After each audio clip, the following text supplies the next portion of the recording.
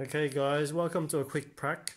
Now I have to do the prac for you guys because we can't do this prac at home, but when we get back to school, this is definitely one of the first pracs that we are going to do.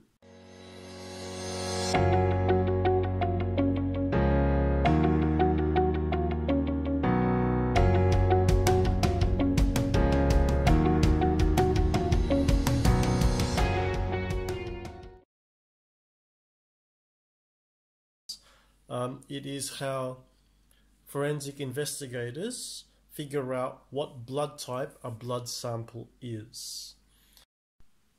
Okay, now we'll have a look at the equipment we have. We've got one vial of blood. It's a blood sample and we do not know what blood type it is. That's what this experiment is about. We're going to do what the forensic scientists do out in the field.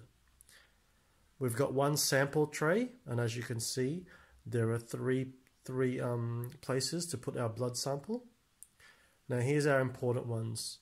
We've got these vials. Each one of these vials has got a special serum that identifies the presence of antigens. So we have the blue one. If we mix this into blood and there's a reaction, we know that the blood has got A antigens.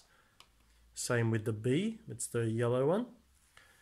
This one here will detect the presence of B antigens, and this one here, which says D, it detects whether it's Rh factor, so it will detect whether it's a positive or a negative sample of blood.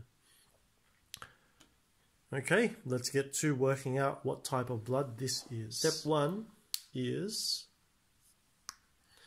placing a dot of blood or a drop of blood in each space.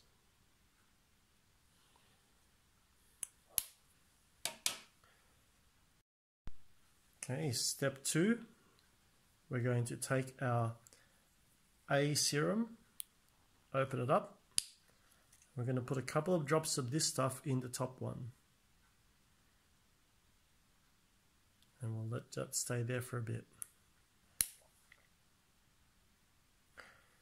And we'll continue on, get the serum B, put it in the bottom one.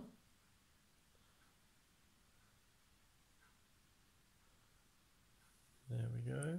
And finally, our serum D, which is going to tell us if it's a positive or a negative blood sample.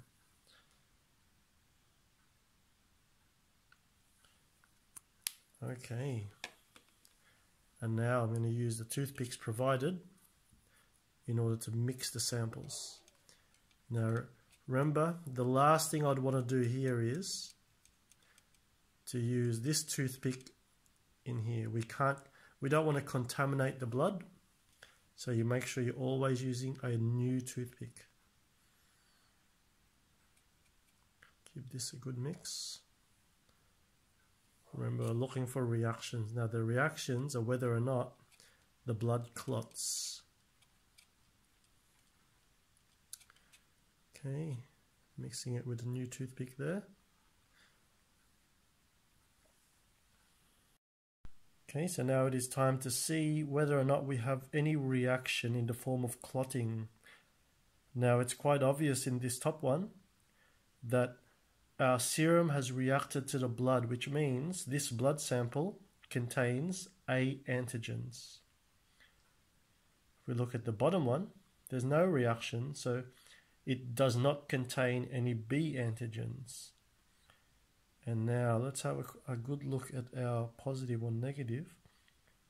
There is no reaction there, so that would make this one a negative sample.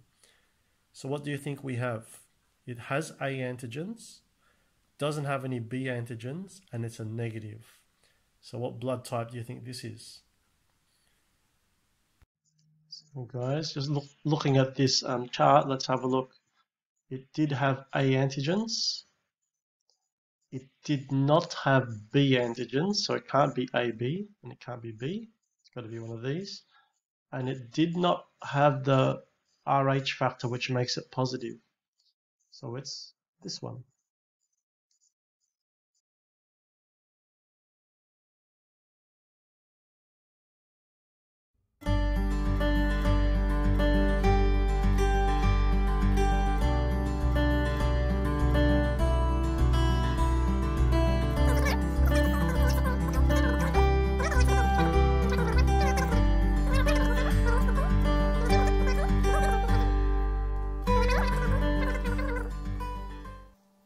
So here's some things we know. It doesn't have A antigens.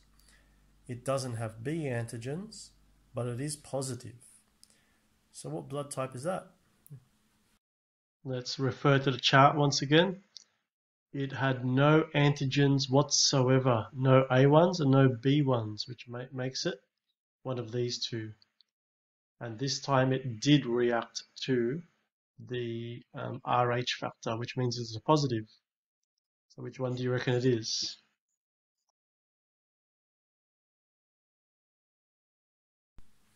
Okay, if you chose O positive, then you are correct. Okay, and here's one last one. Let's have a look. Can you analyze this? Have a look at the top. Is there a reaction with the A? Is there a reaction with the B antigens? And is there a reaction to say whether it is a positive or a negative sample? What sample do you think this is? Or what type do you think this sample is?